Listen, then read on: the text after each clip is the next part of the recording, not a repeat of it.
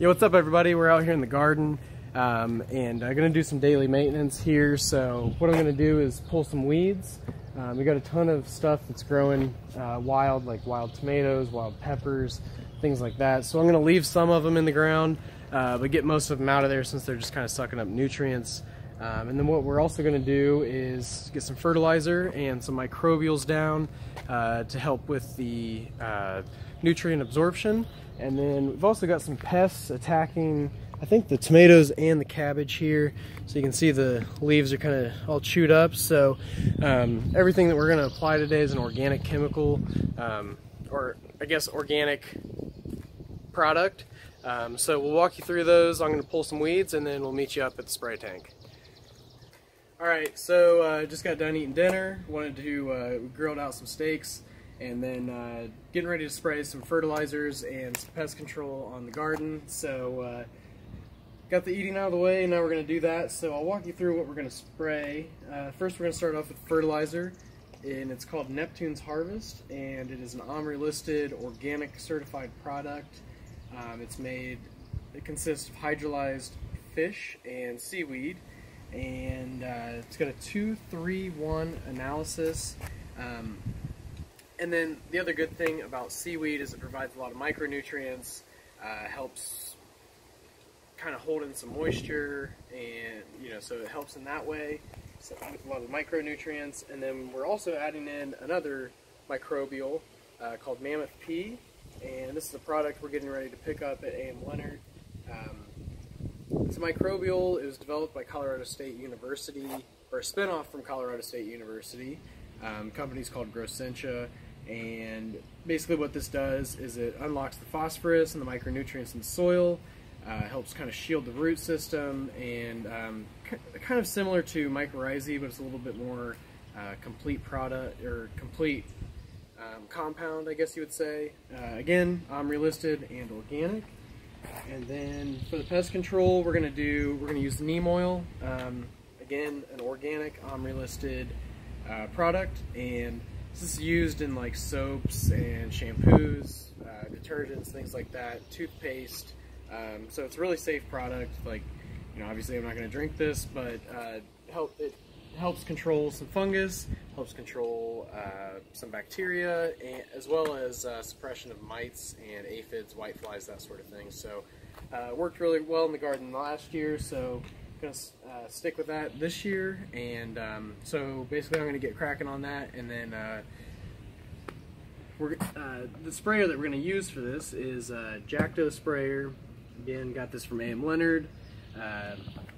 Nice thing about these, they're used all over the world. Like, they're really popular in South America, like in Brazil.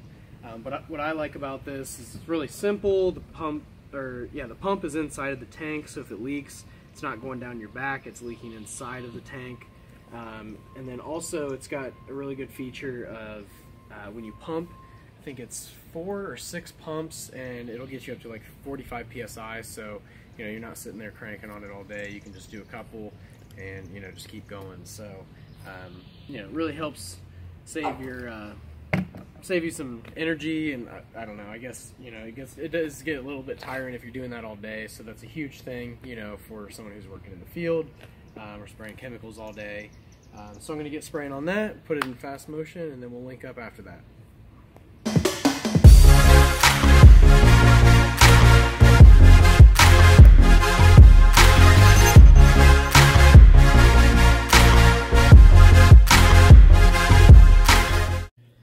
Alright, so I just got done fertilizing the garden with the Neptune's Harvest fish and seaweed fertilizer. Mixed in some Mammoth P with that, and then went back over it with what I thought was neem oil. When I went to go put everything away, I realized I never put the neem oil in, so I pretty much just like rinsed the tank and sprayed everything in the garden with, on the leaves and the foliage and all that, with the fertilizer and the Mammoth P. So it's not really keeping my control going like I wanted to, so I might have messed with that a little bit, as far as like keeping this section just for like grow tabs and all of that. But who cares? It's going to be a great growing garden. So got that done, and so yeah, I was just like, I couldn't believe that I forgot to do that. So then I went back over it with the neem oil, and I'm really glad that I did, because you could definitely see like a lot of bugs popping up out of the raspberry patch, especially in like the areas that were a little bit more dense. So that'll be good. It'll help control the pest, which ultimately just gives you more fruit. So it's a win-win, all organic products, so everybody loves that. And stay tuned. I'm upstairs here in the plant lab, because as you can see, we have a lot of stuff that just really isn't growing as well as I thought it would in the trays. So I'll take you down here. We got onions, and they're a little dry too. Definitely need to get those watered up. And then lettuce, it just didn't do well upstairs, and I blame myself for that. I blame the climate. As you can see here, I neglected some basil and killed that, so I just need to get, and then we got some more tomatoes down here, which I'm not sure why I decided to grow those, but, you know, I just can't help myself sometimes. So what I'm going to do up here next is start growing microgreens. So I just installed some AC units, help us control it a little bit more. If you can't see that I'm sweating my ass off right now, it's 88 degrees up here, so probably should turn those on. Probably should have done that a long time ago, but kind of live and learn. So we'll see if this will actually work and keep it a little bit cooler up here, so we can try to grow some microgreens and either add that into our mix or start selling, you know, to some other channels. So stay tuned. We'll get that video up tomorrow. So thanks for watching in, and as always, I appreciate it.